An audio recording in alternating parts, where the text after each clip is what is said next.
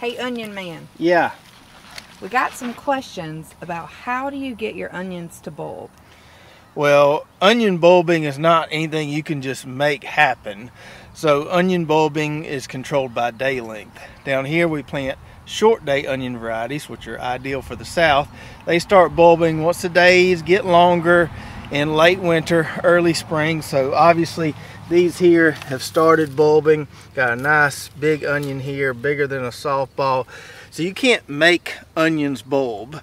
As the days get longer in your area, they'll start to bulb. Just make sure you plant the right type for your area, whether that be short day, intermediate day, or long day.